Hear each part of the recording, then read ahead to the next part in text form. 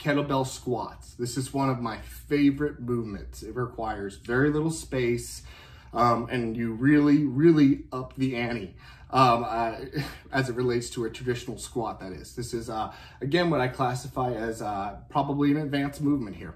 So for the sake of today's demonstration, I'm going to use a 12-pound kettlebell, okay? You can use varying weights, all right? If we want to go high repetition, let's shoot at a baseline of 10 repetition upwards to 20, maybe more, depending on what your trainer has you doing.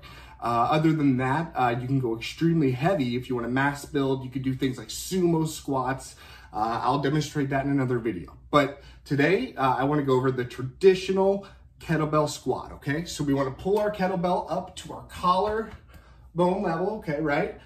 Put our elbow out just like we would do a kettlebell shoulder press, okay? We want to come here. Again, chest out, shoulder up, chin up, and we want to go down, up. Squat, up. We do not want to pause at the bottom, okay? I want you to really focus on squeezing your hamstrings and your quads at the top of the movement, okay? If this gets to be too heavy, let's two-handed, okay?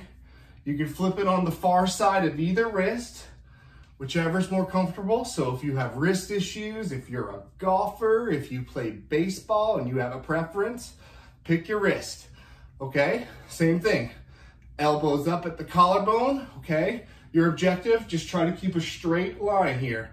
Chin up, shoulders back, let's squat.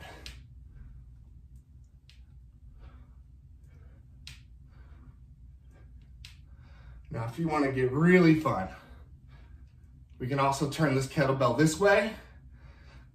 This incorporates your traps and delts a little bit, also some lats, okay? You're gonna pull it up, try to keep those elbows up high, like a butterfly, okay? Do your squats, chin up, always chin up. Great variations here. Love this movement. You should never get bored here.